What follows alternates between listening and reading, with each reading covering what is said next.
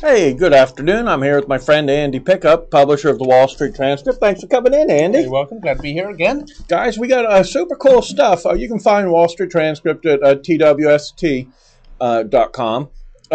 It's a subscription product, and I'm going to give you a reason why it is. We have a really great interview with the guy that I just loved this one. Now, he's a money manager. Yep. And we're going to talk about him. Yep. I thought this was a fantastic interview, Andy. It's investing in small-cap growth stocks, and they're from Needham. I know Needham from the capital market side are great stock pickers. That's right. And his record, I don't know how to pronounce his name, though. Larola. Bernard Larola, and he's portfolio manager of Needham Growth Fund and Needham Aggressive Growth Fund. The Needham Growth Fund, you can get, it's NEEGX, chop on the ticker there, German Mike. And the Needham Aggressive Growth Fund is NEAGX. And now I just bought some of the Needham Growth Fund this morning for my personal account after going through the interview again. Yeah, he's a smart guy. He's a smart guy. They like small cap stocks, and he certainly seems to be the kind of guy who's willing to take a bet on a beaten up sector, right? He seems to be quite bullish on the macro perspective, perhaps not right now, but over the next 12 to 18 months. Right. He says he believes things are going to turn around in 2009. He's certainly looking at a lot of the stimulus that's been happening in the economy, and believes a lot of that will start filtering through in 2009. Side point, personally, I agree with him. Once the uncertainty of the election process is over, I think that will steady a lot of people's minds. Oftentimes election years are times of uncertainty, and therefore people don't take many risks. It's because of the liberal media, Andy.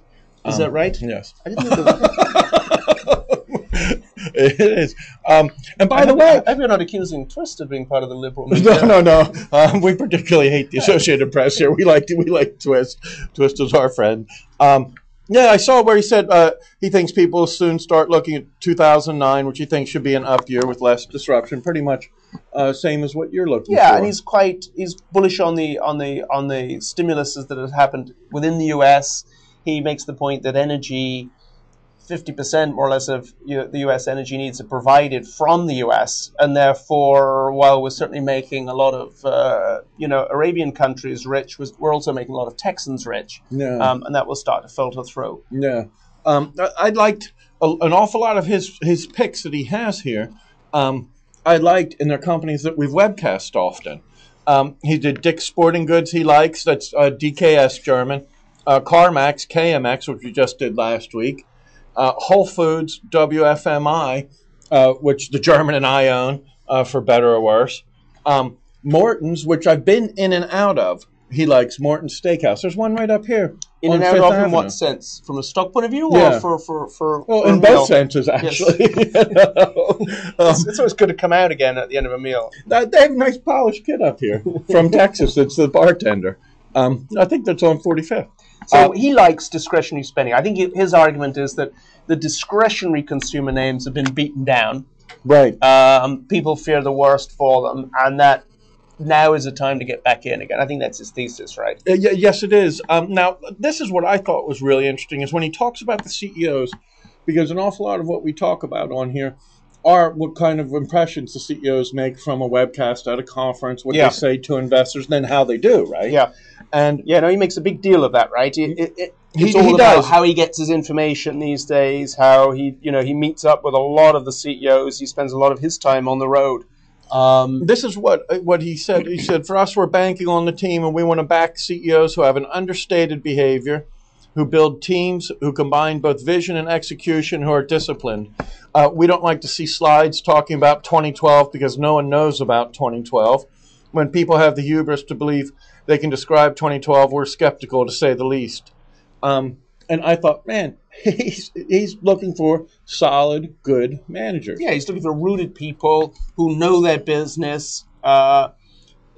are realistic about it and communicate candidly and honestly with investors. And frankly, frankly, blame him liking that. Well, it's worked out though. Yeah. He's a little more than 16% combined annual return since inception for this one, the NEEGX. Yeah. And I think that's got a $2,000 minimum, and the NEAGX has, I think, a $5,000 minimum. Yeah.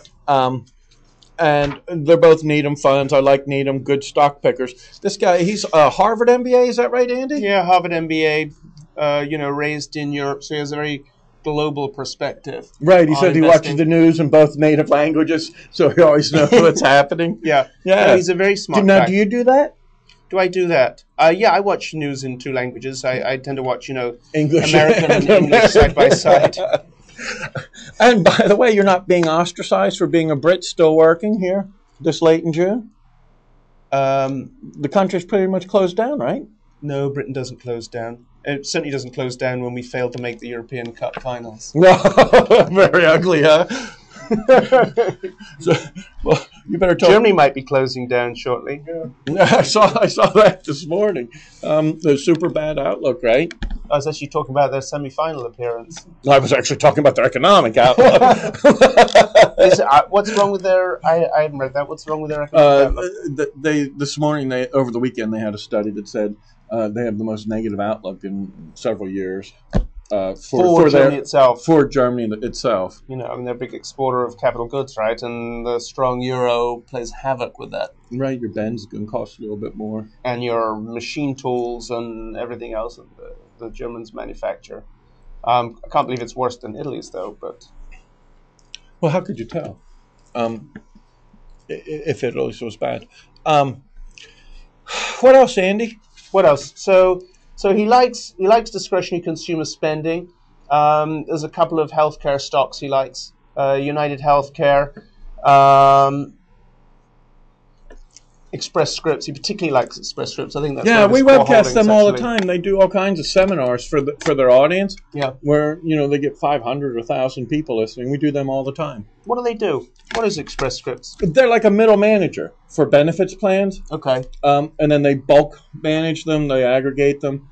I guess they buy drugs in bulk and services like that, like pharmaceuticals. Oh, okay. And so they have an awful lot to do. And they're gigantic. They're buying up lots more. And they get gigantic audience listens. We do their seminars, too, not just like if they have an earnings or a conference. We did them at a conference last week, though, right, Jarman? Or the week before? I don't remember which one. If you go to WSMCO.com, you can search for any of these tickers. We've webcast an awful lot of these guys recently. And it'll list which conference they were at and give you a URL for the conference. Hologix, we do quite a bit. They're HOLX. That's the one you were talking about where he says it was on sale after it blew up. They just added that to their fund. Yeah. I talk to a friend from them all the time. Super nice, super smart. And I think he's very much into that, right? Which is looking out for things that are beaten down and trading at a discount and being smart enough to get back in at the right time. He certainly seems to have done that with Hologix. Yeah, he says he does a little bit of trading, right, when he feels like something's on sale or something's underpriced, where it's an opportunistic buy, and they don't like the company so much, but the price is overwhelming. He says they just seek to capture relatively short-term opportunity, pick up 20-30%. Yeah. Not too bad, right? That's right. And at 16% a year over year, man, a pretty impressive track record, right? Yeah, exactly. We bring you guys the good stuff. That's right. So here's a couple of other healthcare stocks he likes. Varian, which he seems to like a lot in the cancer oncology area, and Thermo Fisher, which is an instrumentation company. Yeah, we webcast these guys quite a bit. Yep. That's about it. Says he works with George Needham a lot. Well, George heads the firm. He's a very rooted guy. Terrific. He's done a fantastic job at Needham over the years. Yeah, growing, right? Yeah. Lifetime Fitness, I didn't know too much about. Their ticker LTM. And he said they recently added Actuate, ACTU, yep, and added Demand Tech, DMAN. Those are three that I didn't know very much about, and I don't know if we've webcast What them is or Lifetime not. Fitness? Presumably fitness equipment, I'm guessing. Yeah, I really don't know. Again, ticker LTM. Consumer company and discretionary. designs, develops, operates sports, athletic, professional fitness, family, recreation, resort, and spa centers. Okay, so mostly, actually, so spas and fitness centers rather than the equipment itself. Yep, and the other two actuate ACTU. Yep. Let's take a look at those guys. These are more software companies, I think, business services, right? Right.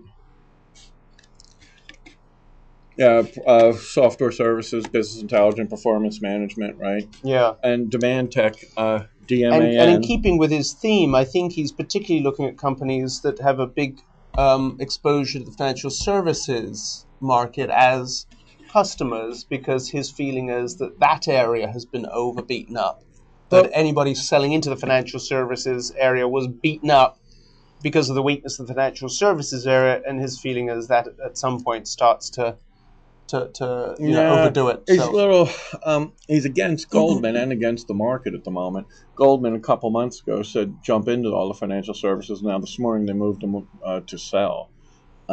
They're saying they were too soon and they think it's going to drag on now. Yeah. Demand tech here, I see Friday the 13th, they were just started cover with a buy by Deutsche Bank. And Wedbush Morgan, that we love, on the same day also had them at a buy. That's right. And he's from which issue of Twist? The 16th, right? Yeah. So he was interviewed the week before. That's as right. usual, ahead of there. And we just webcast Demand Tech at William Blair last week. Yeah. So those They're calls DMAN. Yeah. Really good quality guy. I like his logical focus on the quality of the CEOs and the management team. Right, I loved from being a webcaster not having slides that project for 2012. I agree. And I thought, man, these are like the key building blocks if you're looking, and you can see 16% year over year. Absolutely, he's another great interview in the Wall Street Transcript. He's a smart guy, believes in doing his homework, seems to spend a lot of his time doing that homework, and you have to respect the opinions of someone who actually gets out there and kicks the tires, right? Yeah, well done. Thanks very much, Andy. Glad to be here.